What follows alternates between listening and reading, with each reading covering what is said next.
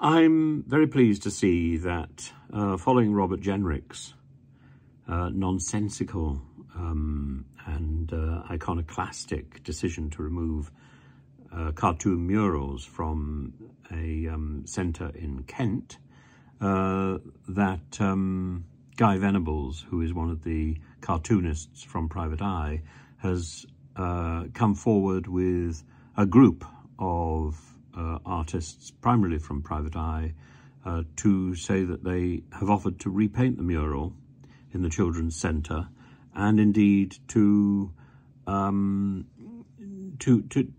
paint other murals around the country to try to welcome people who are coming to our shores and seeking sanctuary.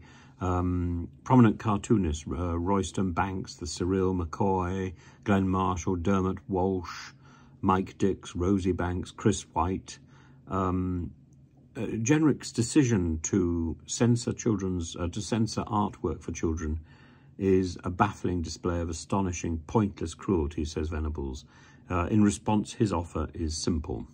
You go to the centre, do another mural, a huge one, a mural illustrated by many of the country's best cartoonists and illustrators. Jenrick might think twice about vandalising several professional national cartoonists' work just to deny a vulnerable child something fun to look at.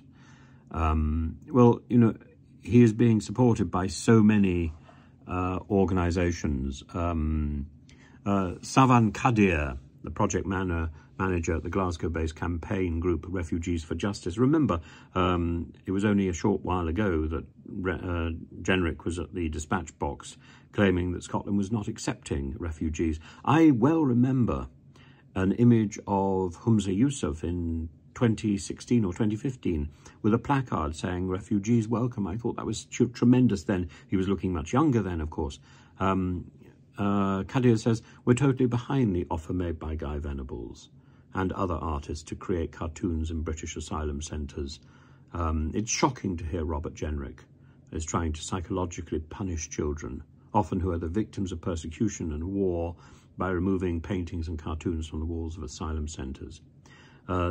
Enver Solomon, the chief executive of the Refugee Council, was equally shocked. I mean, he was actually at a meeting of the Wiener Holocaust Library in Russell Square in London, and expressed concern at the hostile environment that the UK government is projecting. This is something that goes all the way back to Mrs. May. Mrs. May was the architect of the hostile environment, and now we see that hideous monstrosity, that carbuncle of moral degradation erected as some sort of token to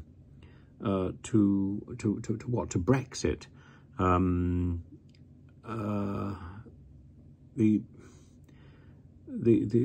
This iconoclastic approach of Jenrick is just wrong. These cartoons must be removed. The centre must be a law enforcement environment, not a welcome centre. Jenrick is wrong, and I'm so proud of Venables and the artistic community for getting behind an effort to demonstrate the stupidity of Jenrick, because he needs to recognise that he's being a silly boy.